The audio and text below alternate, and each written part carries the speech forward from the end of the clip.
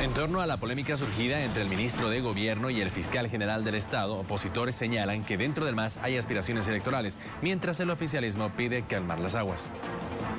Los dos deben calmar, deben bajar de tono, respetarse las instancias, tanto Ejecutivo como Fiscalía, para poder colaborar a la investigación y dar celeridad a este caso, que queremos que se haga justicia a todos los bolivianos. Ramiro Guerrero, si bien no es militante del movimiento al socialismo, es una persona afín y cercana al partido de gobierno.